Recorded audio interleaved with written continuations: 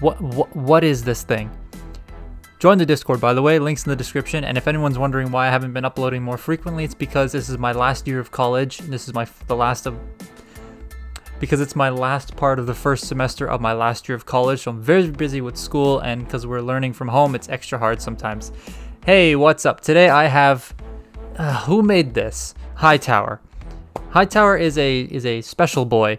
He looks weird. Weird is an understatement. What the hell is this thing supposed to be?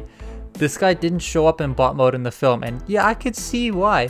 This is such a messed up design, but it is growing on me. More than Scavenger, that's for sure. This guy retail for about $20 in the US and $30 Canadian, but goes for $150 on eBay.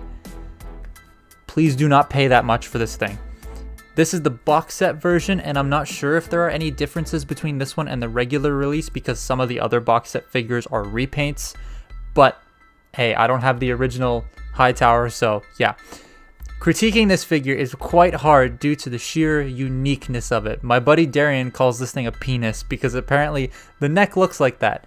We stream COD, by the way, Fridays and or Saturdays at 8 p.m. Eastern, so make sure you tune in for those.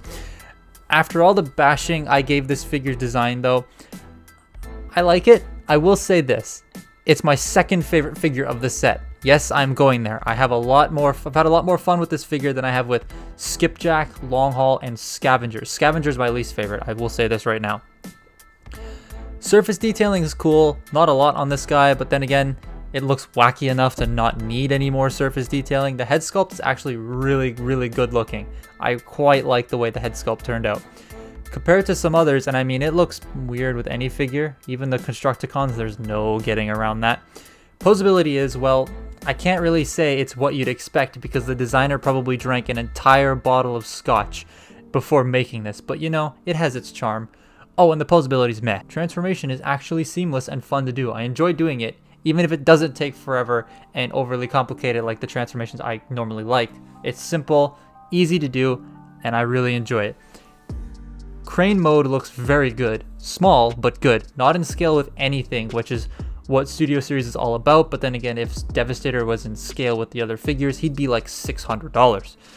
This guy needed to be at least a Voyager to scale anywhere near something like Dropkick, but like I said, it'd be mad expensive. Or you could get that knockoff version that Emgo is currently reviewing where the figures are to scale.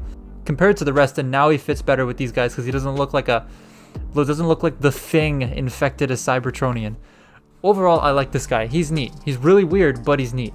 I would say get one, but it is kind of hard to find because he is a retired figure.